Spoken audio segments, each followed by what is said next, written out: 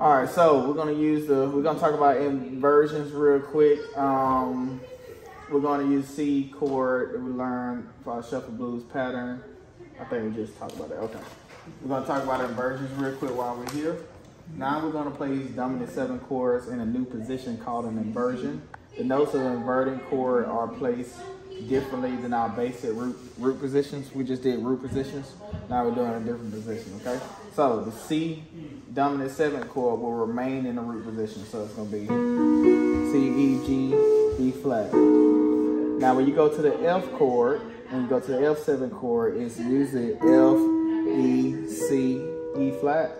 But to make it easier on your movement, we're gonna change it down.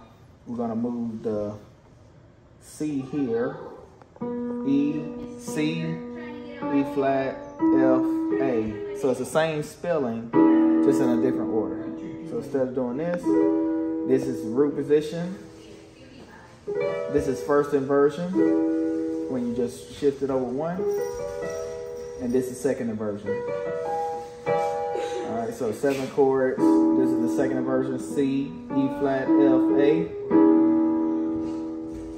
And then, thank you so much.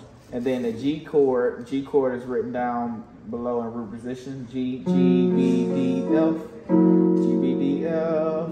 But we're gonna put it in a second inversion as well. This is the first inversion, B, D, F, G.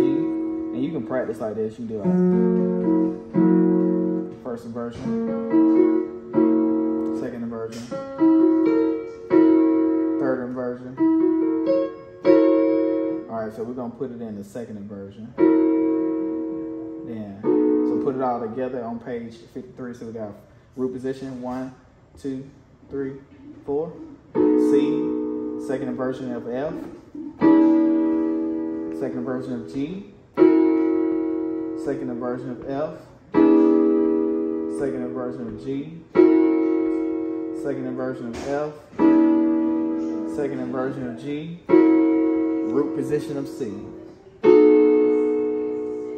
Okay?